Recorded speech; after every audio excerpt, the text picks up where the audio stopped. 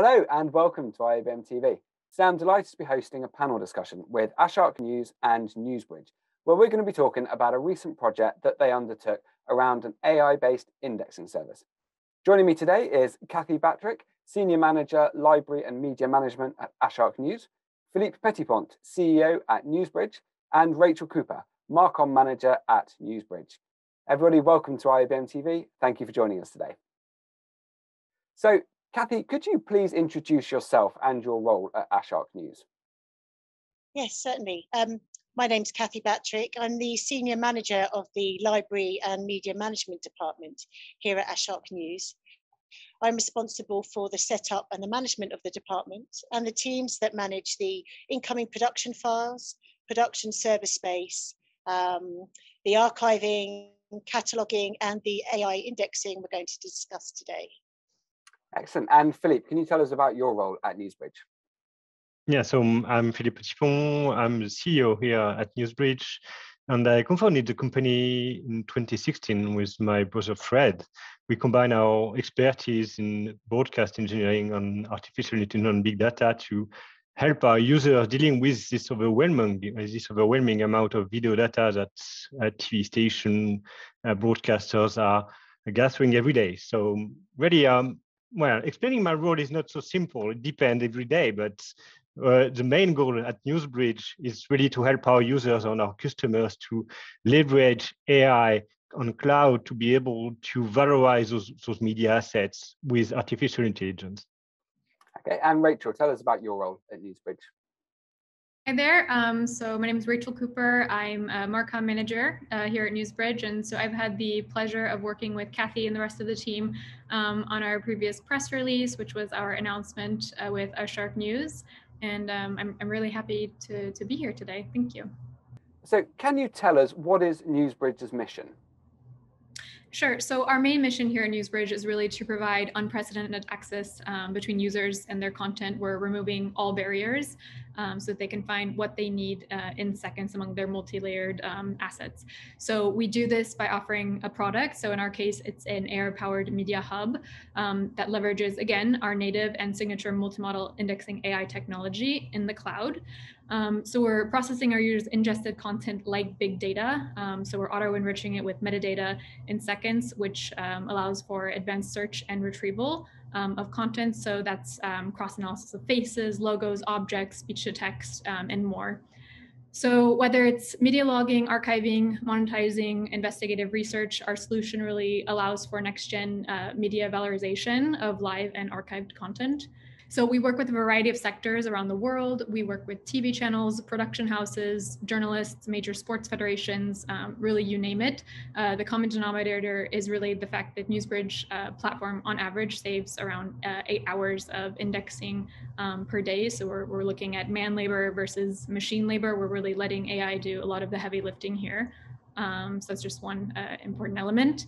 And then we also really take our customer feedback seriously, which in response, we recently launched it's one of our newer features. It's a content monetization showcase and resale portal, which is really an outlet. It's a portal where we allow customers to sell their own content to buyers, so which results in generating new and also diversified revenue streams. Let's actually look at the project that we're here to talk about today. So, Kathy, can you give us some background on the initial challenges that drove the need for an AI-based indexing services? And did you have any specific objectives, and what were the industry trends driving this need? The main thing for us is ease of finding content. Asharq News is a 24/7 multi-platform news channel, and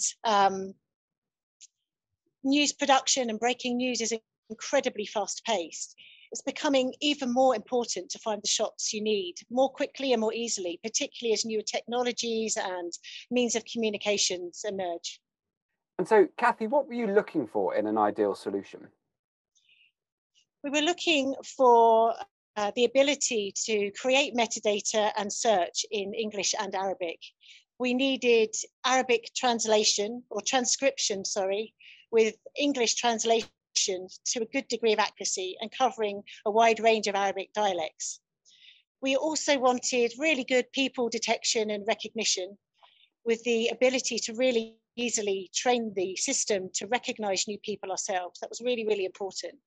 There's a lot of people in our content that aren't recognized, automatically necessarily. So we need to be able to train it ourselves. And thirdly was labeling. We assessed the labeling, so identification of objects, scenes, actions, emotions. We assessed those against a number of our content genres and saw it was a good fit. We know also it's just going to improve over time. Plus, we've got the ability to manually label objects, where they're important to us on an as-needed basis. And so, Kathy, how did you first hear about Newsbridge? Newsbridge were introduced to us by another supplier at an industry event. Newsbridge already had experience of working with our existing media asset management system, and we could really see the value of integrating Newsbridge with our MAM. We could really see the value that would bring to our organisation, particularly with the high volume of content that we need to process. And so, Phil, which Newsbridge use case corresponded to Asharq's initial needs? So one, so the use case that is obviously the same for every user is to be able to find the data he needs as fast as possible. So we are contributing to that, indexing content. We have three main use cases: metadata indexing add-on, so saying that we index the content automatically, then we deliver the content. The second one is a media asset manager, what we call Media Hub, and then monetization. So with Kathy, what we work on the first one mainly, and a bit of the second one, saying that documentalists are working also with AI to enrich the data. So it's not a black box indexing everything automatically. We can do that, but what Kathy was looking for, it was something that was very accurate. And to have 100% of accuracy, you still need a bit of a human review. So AI is doing the heavy lifting, indexing, auto tagging, and the human is here to teach the AI to validate the metadata and also to organize the work. So it's when you index such amount of video data, you need really some kind of business process management so that you know that this content has been validated, it is okay. We've enriched the AI terrorists so that the AI can then detect these people in the future. So the first step was really this one. So being able to index this as fast as possible, even in real time when necessary. So it sounds like it was a really good fit, but Kathy, why did your team select Newsbridge and what differentiated them from other providers that you may have been benchmarking? There were several things. So I'll highlight a few, such as the quality and the accuracy of the Arabic transcription and English translation. That was a major factor. The use of the common thesaurus, that's really important for us. So that enables us to manage the English and Arabic naming of people, their job titles and labels in English and Arabic, but also provide aliases or synonyms. So for example, we might have someone here who might search in English for sidewalk. We might have somebody who searches for the same thing as pavement, gas station, petrol station, those sorts of things. And the ability to search for those in English and Arabic was just really key for us. The other differentiator, I feel, was the way we've worked together with Newsbridge in a collaborative way. It's been really valuable throughout the whole project process, and we've worked together on a number of improvements and enhancements to our processes and the platform since launch. It's been really great. Excellent. And so let's look back at the initial objectives. Where are we now, and are there any stats that you can share with us about the success of the project? Our target was to process 1,600 hours of content per month, which at the very beginning seemed like a huge amount of material to us. But actually, we hit that target well within 3 months of launching the project. And in that 3 months, we did everything from fine-tuning the delivery processes, from really stress testing the system, the volume of files, there are high numbers of small files that we deliver.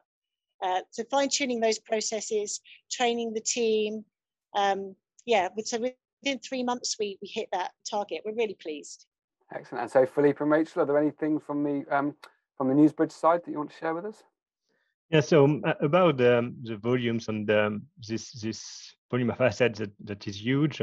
It was really a goal to be able to index those files as fast as possible, so that the journalists and the producers can really leverage indexing as soon as possible. So some part of the strategy could be to analyze this, I don't know, in the night, because the cloud infrastructure might be cheaper in the night, but that was not possible to do that. So we needed to have really this elastic indexing farm using GPUs that can really work with peak load when Asharq sends lots of content. And it was even more complex, that it's kind of small files. It's not fewer of those files, and that it's not so simple to streamline those indexing. So it was really a challenge to do that, but now that everything is going on, we know that we can even do 10 times more. It was really a partnership we did together, so that it was possible to make that happen. Quite quickly, I think. Excellent. And so finally, Kathy, what for you are Newsbridge's top 3 strengths?